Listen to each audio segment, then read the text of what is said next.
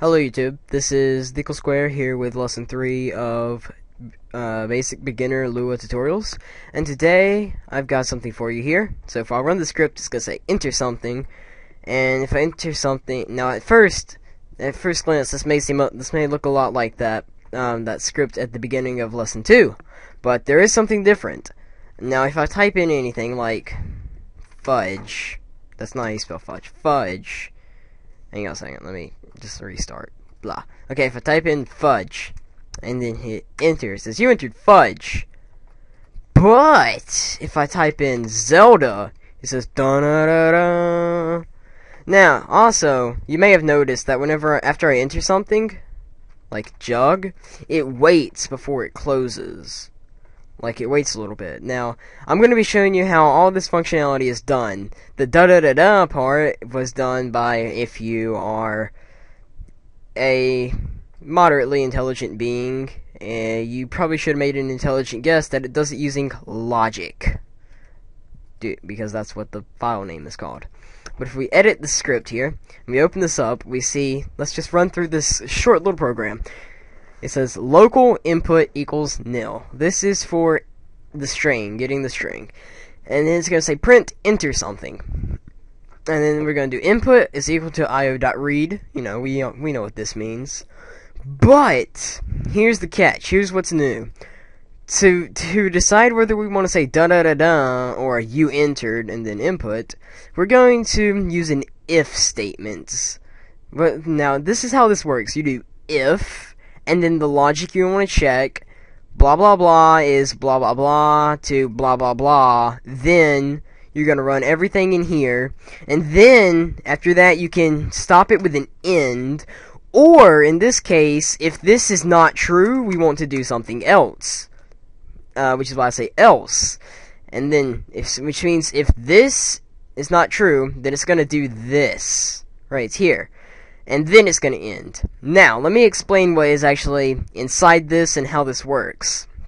So you may see, here it says input equal io.read, but here it says input equal Zelda in quotes. What this does, this is the is equal to operator, and this is the assignment operator. Never get these mixed up. Assignment operator puts values into something. The is equal to operator checks if something is equal to each other. In this case, we're checking if the variable input is equal to the string Zelda. And if it is, then we're going to print da-da-da-da. Alright? And if it's not, then we're going to print you entered and then your input. Now, this is how we do the, this is how we're going to do the waiting, you know, to make it wait before it closes. We're going to make a new variable, local timer, and set it to os.time. And then we're going to repeat until, and then here's another one of these type of things, os.time is greater than timer plus 1, which means after 1 second, it's going to go on. And we do the same thing here. Now, let me explain this repeat until blah blah blahness. What repeat until does is it's a lot like an if statement sort of thing. Except it's a loop, which means it goes over and over and over until something makes it stop. In this case, in a repeat, if I can spell, repeat until loop, what makes it stop is a condition. So repeat until 2 is greater than 3. Now this is just going to be an infinite loop because 2 is never going to be greater than 3. Although this will not give you an error, it will run indefinitely. And then you can put whatever you want in here, like normal. If statements, print statements, anything you want inside of here. Assignments, new variables, all sorts of things, whatever you freaking want.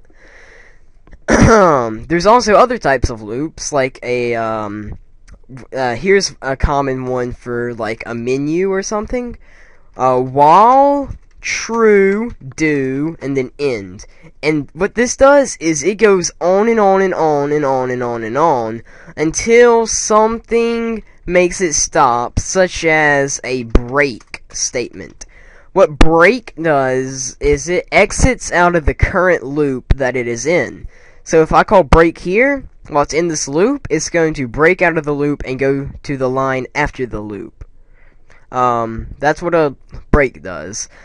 And then also where this says while true do, you can also change this to some sort of condition, like while 2 equals 2, do this. You know, that works too. Wait, don't ever do that. Do 2 is equal to 2. Do that. And, also, as you can see, there's more than just, this. Oh, wait, before I forget, there's one more type of loop you need to know, and this one is really common for a lot more advanced things, and this is called the for loop. And you start with for, and then you define a variable for here, like a counter variable, n equals, and then you can set it to whatever, but most of the time it starts at 0. And then you're gonna do comma, how many times you want this loop to run. Let's say I want the loop to run 20 times. And then we're gonna do for n is equal to 0, comma 20, do, and then end. And this is going to do this 20 times unless a break is called. So we can like print, or we can do something like this. We can do local num is equal to 1, print to string num is equal to num plus 1, and we should get 1, 2, 3, 4, 5, 6, 7, 8, 9, 10, blah blah blah blah blah. Now, I'm just going to, for convenience sake, I'm just going to comment out this using one of those giant thingy-majangas, and if we run this, it's going to not work, obviously. Because, you know, it is never supposed to work. Why does it not work? We just get, like, 21s. Yeah. Just num. Yeah, maybe. Boom. No. Of course. See, it even says no.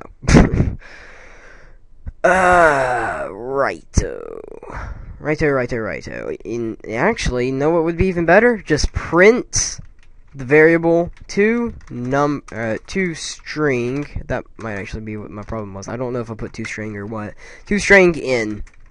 Just print in those times, and we get 0, 1, 2, 3, 4, 5, 6, 7, 8, 9, 10, all the way to 20. So this actually runs 21 times if you include the 0th time.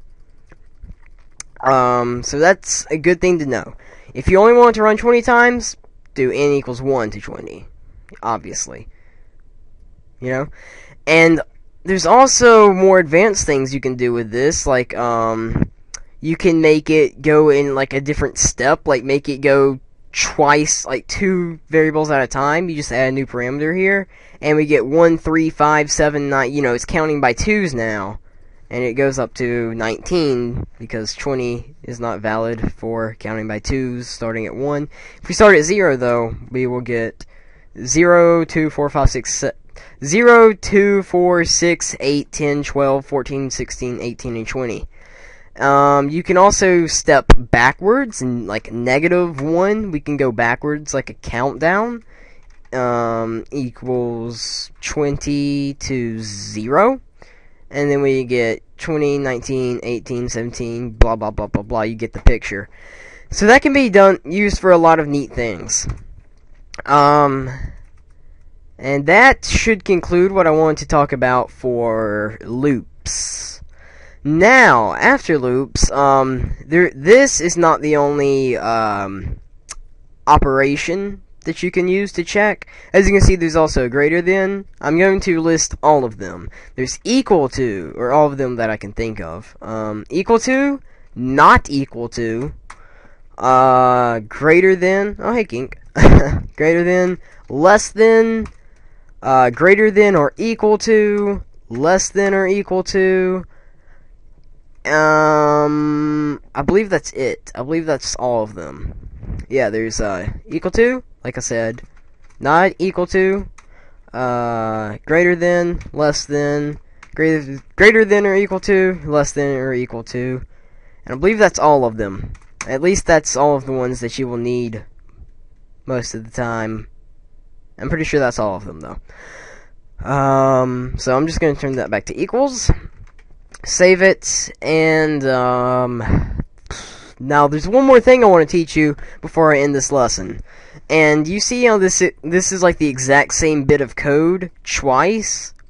Well, there's a better way than having to, sorry if you keep hearing that popping, my mic is a little close, but there's a better way than having to like type out the exact same code every single time you want to use it.